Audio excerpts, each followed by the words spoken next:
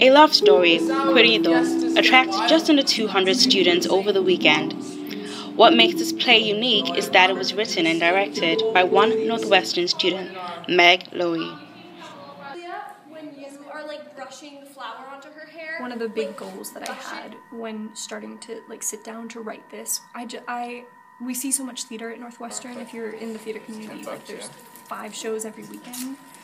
And I found myself getting bored no matter how much I cared about the story. And what I wanted to do was jolt people into a new kind of experience, to see a new kind of aesthetic, to have to move physically through the space, just to go out of your comfort zone, to try something new. The show would not have been possible, however, without the person at the heart of the production, the producer. The director is the one with the vision, and the producer is the one that does everything possible to make sure that vision happens no matter what. So producing tasks are a lot of just communicating with designers and then making it happen. Putting the show together, however, requires a lot of teamwork and dedication.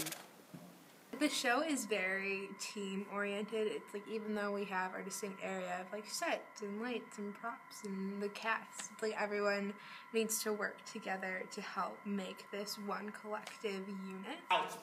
However, before the characters get on stage, they undergo a very peculiar warm-up process.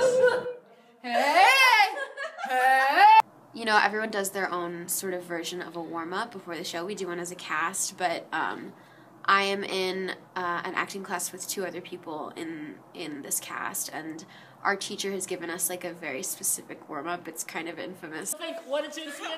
But in the end, it all pays off. This has been Timothy Duncan for Matilda.